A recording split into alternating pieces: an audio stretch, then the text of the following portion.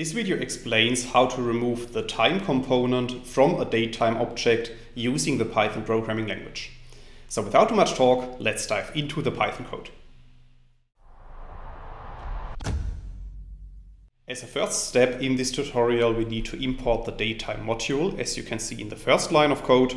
And then we also need to create an example datetime object, as you can see in the second code box. And in this case, I'm creating a datetime object which contains the current date and time. And for this, I'm using the datetime.today function, and I'm storing the output of this function in a new data object that I'm calling my datetime. So after running this line of code, this new data object, my datetime, is created. And we can print the content of this datetime object using the print function. And then you can see below the code box that currently we have the 7th of November 2022 at 9 AM. So let's assume that I want to remove this time component from our datetime object.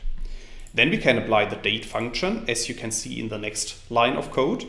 And we have to apply this date function to our datetime object that we have created before.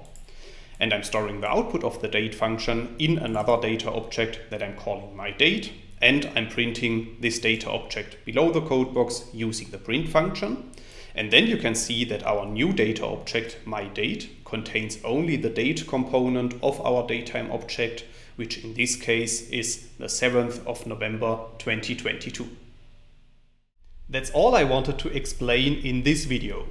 In case you want to learn more on this topic, you may check out my homepage, statisticsglobe.com, because on my homepage I have recently published a tutorial in which I'm explaining the content of this video in some more detail. I will put a link to this tutorial into the description of the video, so you can find it there. If you have liked this video or if you have any questions, let me know in the comments section below. I'll try to respond to all comments as soon as I can. Furthermore, make sure to subscribe to my YouTube channel to get notified about future video releases. I have already published about 500 videos on this channel, and I'm releasing new videos on a daily basis. Thanks a lot for watching. See you in the next video.